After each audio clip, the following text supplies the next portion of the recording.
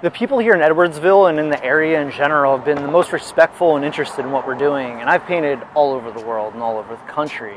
And everyone who goes by loves it. And I think they can really tell what we're trying to do with this project here at Street Art Society, NEPA, is we're trying to make a difference within the community. And everyone so far loves that difference. They love how just a little bit of paint, just changing the surface of something, can make everyone feel better, and everyone loves the new pop of color. Hopefully with the completion of all the other murals in this project, it continues to encourage the community to come together and work together to try and make a difference.